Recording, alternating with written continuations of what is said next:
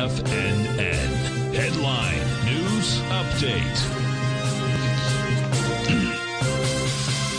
Good morning, folks. Steve Rhodes coming to you live from the shores of a very pleasant Delray Beach, Florida.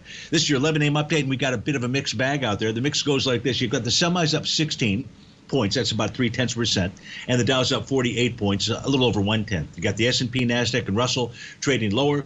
The Russell's off 17 points, nearly 1%, sort of flat for the NASDAQ, off 10. The S&P is down 0.3, or about 15 points out there. If we take a look at Goldilocks, up $16, trading out $23.99. Silver's off 39 cents, trade out at $28.32. Light sweet crude is up 22 cents at 85.09. Natural gas is down 3 pennies. The 30-year Treasury is off 10 ticks, print out 113.31.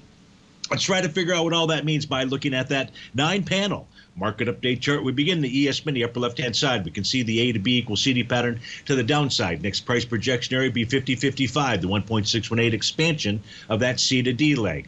Any bullish reversal candle that forms would generate a Gartley buy pattern. You got the spot volatility still well above its 50-day X-minutes moving average, so that puts the wind at the sails of the sellers out there.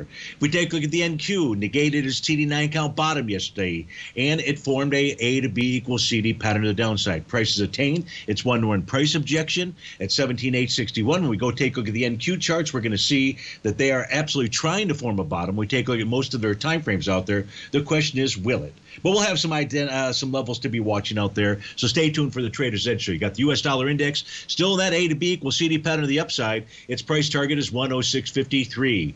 Goldilocks, if it was able to close above, so gold did form a new profile yesterday. That new profile has support at 2318.70 and resistance at 2400 even Steven. We're trading just above that 2400 level as we speak right now. In the case of silver, it does not have a topping pattern. However, we can see it's an A to B equals CD to the upside. And if we were to get a bearish reversal candle today, that would generate a sell the D point top. If you take a look at light sweet crude, consolidating with inside its daily profile, we are looking at the June contract here. You've got support in the zone of 83.41 to 84.09. A resistance up at the top of that profile at 86.83.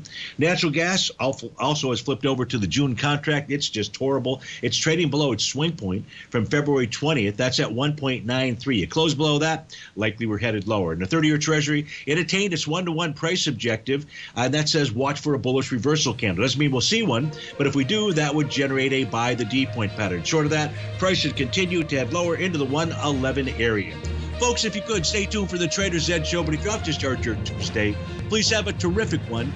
Thanks for joining us. We'll look forward to seeing you again soon. Take care now.